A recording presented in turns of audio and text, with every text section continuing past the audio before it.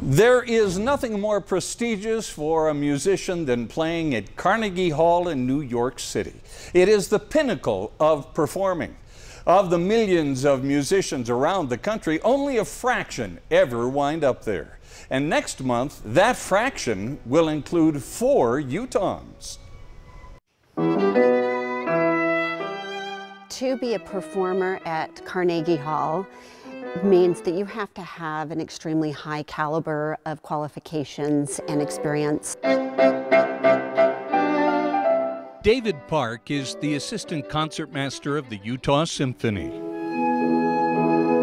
He plays all over the world as a soloist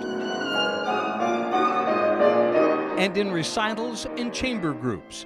And playing at Carnegie Hall in New York next month will be a return for him. That last time I performed there was 30 years ago. So I was a little kid. I was a prodigy.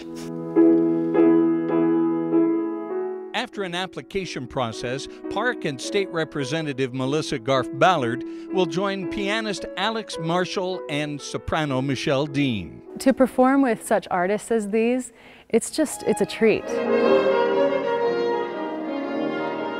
And it's a program that's very difficult to see anywhere. They'll play some Bach, Rachmaninoff, and composers from different periods. And our goal is to present this as a full program that gives the audience a chance to hear magical music from centuries ago. When you have classical music without words, it takes the audience to their own personal experience.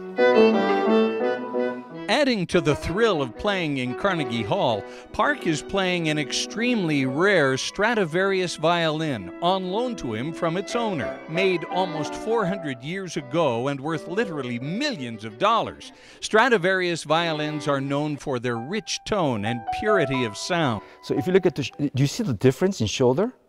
Yeah. You see how this is kind of the norm? This slopes down. You see that? Yeah. And ironically, for violinists, if you look at my shoulders, it's crooked also. No, but it's half a joke, but it's true. So I'm still kind of learning. You know, it's like, I don't know, like a sports car or like a racing car. You have to learn a little bit. You know, it's not just driving a normal car like, you know, regular violins. But, you know, you discover new things, you know. And it's a great privilege, a great honor for me.